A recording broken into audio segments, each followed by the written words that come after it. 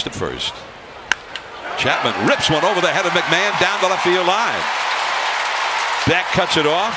Tyro digging for third. Chapman for second and beats the throw. A double. Matos on deck.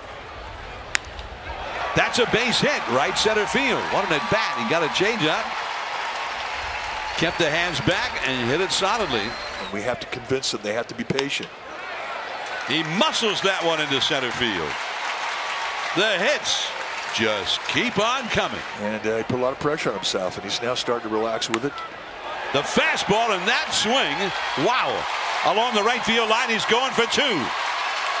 And the ball is juggled. He's going to go for three. The relay. Save. Hit number 4 on the day, a hit number 7 in the series for Chapman. It looked like a guy swinging a cricket paddle.